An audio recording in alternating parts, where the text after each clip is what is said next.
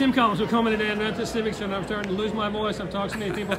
Senator-elect Garlan Gudger. How's that sound, buddy? That sounds great. I like the ring of that for sure. You put everything you had in this campaign. What are your feelings right now? I'm ecstatic. I'm honored. I'm blessed. I'm so thankful that the people validated all of our hard work and effort we put into this. So I'm blessed right now and honored. Well, I thought this race would be closer than it was.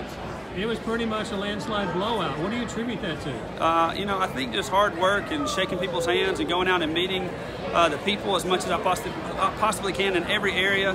I just love what I do, and hopefully it shined through, and I'm authentic about it, and I hope people saw that. And I think that's part of it, but a lot of it is just, just God's on our side here, and was blessed to be able just to say it's time for a change. And nothing against my opponent. He has worked his rear end off, and in every aspect, and his team has.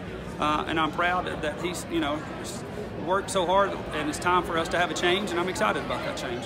Well, I'm not trying to get you out in the future. I know when you want to enjoy this moment, but you've got to transition from being the president of city council to a state senator. Well, have you figured that out or even thought about it yet? We're taking it day by day right now. So we're going to enjoy tonight, then tomorrow we'll wake up and start thinking about that and what's the best way to go in that direction. But yes, there is a big transition, a big responsibility, a lot more accountability on top of that, but that's what I signed up for, and I'm ready for that change. When tell me this may be a technical question, but I don't have the answer to it. You depart the city council. Who takes your place? How does that happen? That is an appointment by the other 4 council members. If it's a split vote, 2-2, then it's up to the mayor to have that split tie vote.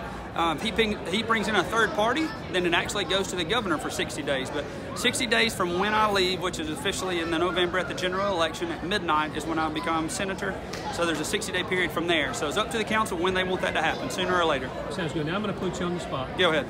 I've interviewed our now former senator, soon-to-be former Senator Paul Bussman, every week during session for 3 years.